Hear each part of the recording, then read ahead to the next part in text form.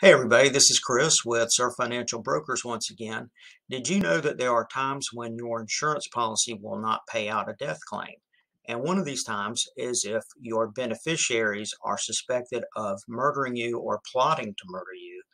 There's a rule called the Slayer Rule or Slayer statutes.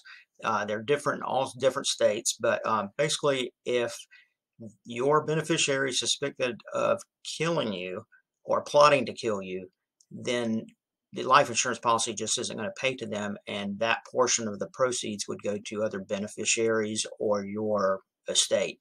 If you have questions about anything like that, give us a call or look us up on the web, surffinancialbrokers.com.